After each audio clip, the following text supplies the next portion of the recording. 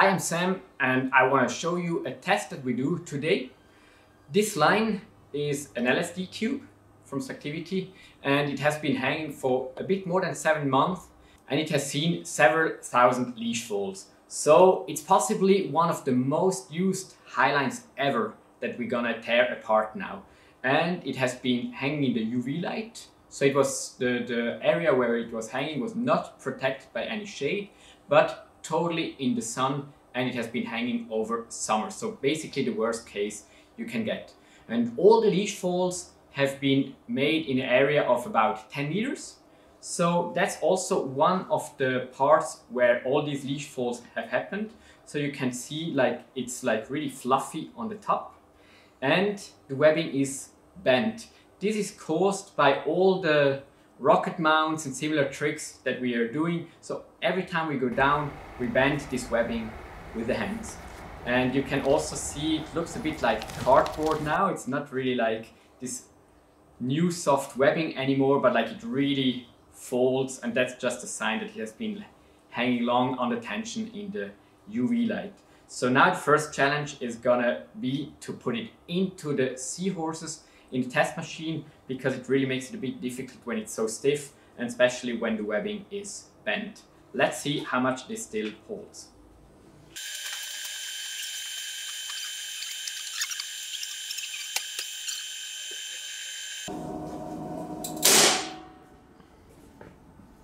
So first test, it held 18.87 kilonewton, which is still pretty reasonable considering what the webbing has been going through.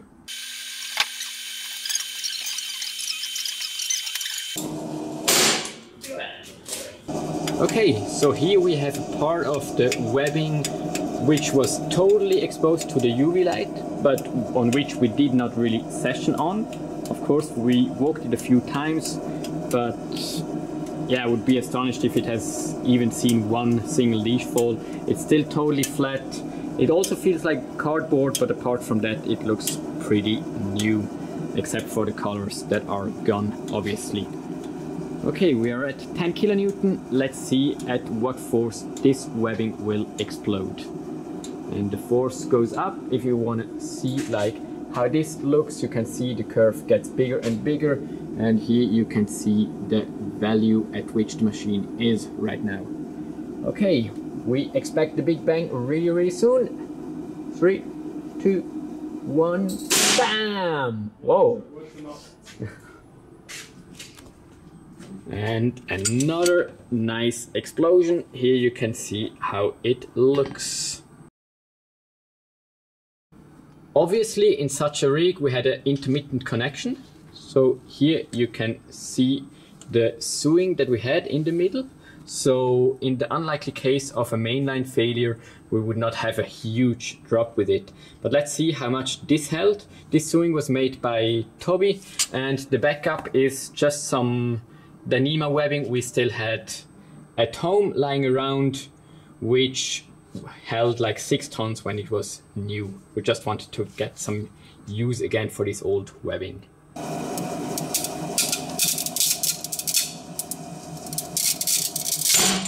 Alright, this one held like 11.3 kilonewton, so still pretty safe, especially considering how much an intermittent connection has to hold.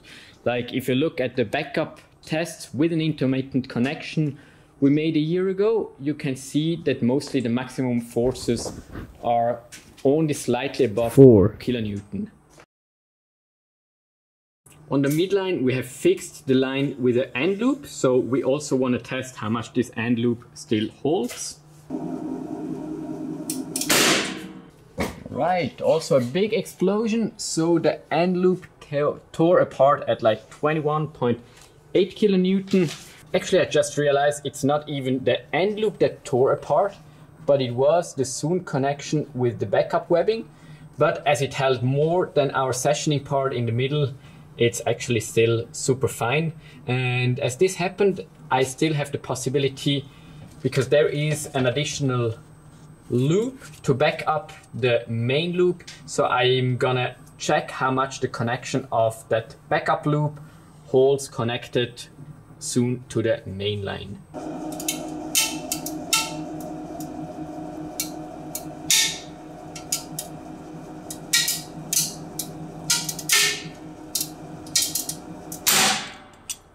that sounded like a nicely tuned guitar. And here we can see that the stitching broke as it was to be expected. Alright, as a last test, we tested the LSD tube at the part where it was clipped to the Weblock. And I clearly have to state that it was not a Slacktivity Weblock, it was not the Seahorse that has been used in this rig, but a Weblock from a different brand which I don't want to mention right here. And this webbing really got weakened. It was like a trace like this one. And at this part the webbing got weakened to like 11.7 kilonewton. So this was by far the weakest place in the webbing we had, and I think this is really something we need to find out, like how much influence a permanent rig or a Weblock has on permanent rigs.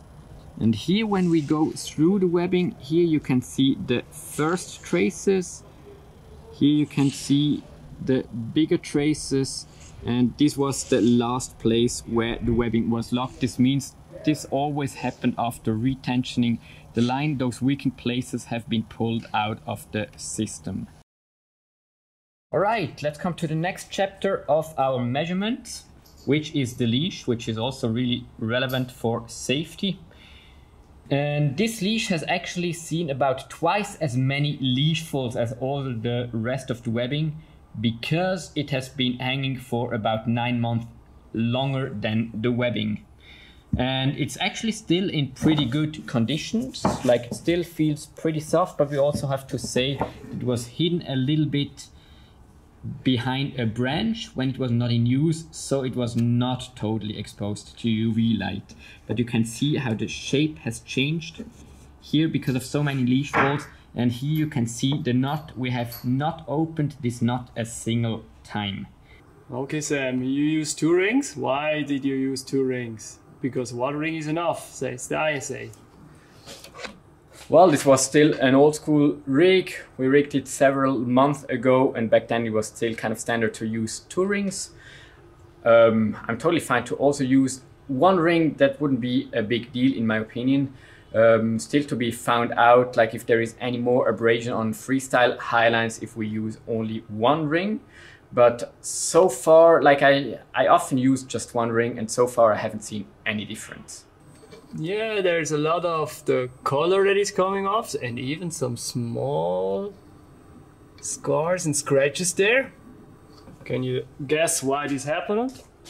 Well, that's a good question. I mean, there is definitely a little bit of abrasion with the luxation coming off, because like this leash has seen really several thousand leash folds.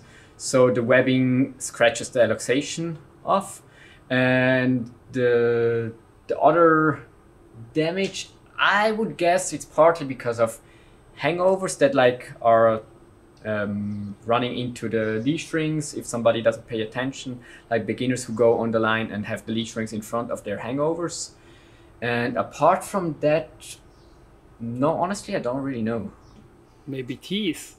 Teeth, yes. Every time you fall, you try to bite for your life. Don't bite the leash ring, don't. Okay, we have to interrupt the test because the test machine is too small, and if these 2 pieces would touch, we have a big technical problem. So full stop on that one, and we'll continue soon. Let's hope we don't break the Seahorse and our pulling machine. Seahorse never break. Never, never. Alright, ready for the test. And now we have enough distance, so problem solved. Let's hope.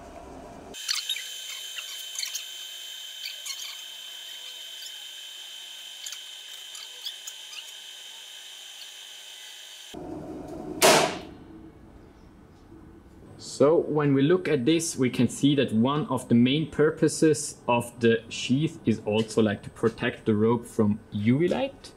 And here the rope still looks like in amazing conditions. Alright, now we even had to take the leash rings out to gain a few centimeters. Let's hope it explodes. But the leash rings haven't moved at all. Also at 8.5 kilonewton you cannot see any little trace on the leash rings. Alright, we finally managed to break the leash. You can see the end of the rope here that has exploded. Sorry for the blurriness, but my camera always wants to focus on the background. Anyway, the rope has exploded like in the knot, and it has held about 8.6 kilonewtons, so actually less than expected. And yeah, now we need to find out how much this rope would hold when it's new to have a comparison. As a last test, we want to test our leash rings, because so far we didn't manage to destroy them at all, and we opened them up because we want to test a single leash ring. And you can see that aluminium powder that has come up between the leash rings from all that friction over the about 1.5 years that the leash rings were up there. Okay, destruction time.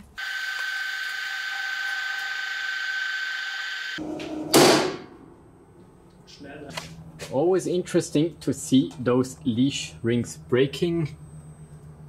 You can see here it has broken. And it has really been bent a lot, and it has broken at 38.38 kilonewton. So more than enough to break your back about 100 times. So I hope you enjoyed those interesting tests. It is actually the training Highline where, for example, Team Odermatt, Arne Lawyers and also me are doing our sessions. And a few more people are sessioning there almost every day. So definitely one of the most used Highlines. And overall, I'm really happy with the results we could see, except for two things which I'm a bit astonished. First of all, the low breaking strength of the leash. I'm not worried about this one, it's still more than enough, but it's still pretty low. So I also need to find out like which version of the leash it was. It was definitely an Edelried rope in there. So this brand has made enough tests of the rope. So I definitely trust the rope, but it's still interesting that it breaks so low. And the more worrying thing is that the Weblock has weakened the webbing where it was fixed. So here definitely more tests need to be done in future. The good thing with those permanent rigs when you retension is that you basically pull out the damaged part. But let's say you use a permanent rig up for like 2 months or so, and then you reuse it on another place and you put that damaged part into the rig, then this might be something where you need to pay attention with. So more science need to be done, especially on this matter with the Weblock and the weakening of the webbing in the Weblock over a long time. Yeah, apart from that, as I said, really happy how little damage the UV light has done to our webbing. And yeah, we will keep sessioning there. The line is up again on new webbing now, again on LSD tube. And I think we will leave it up for 8 or 9 months for the winter months this time. And yeah, we'll come up with new tests soon.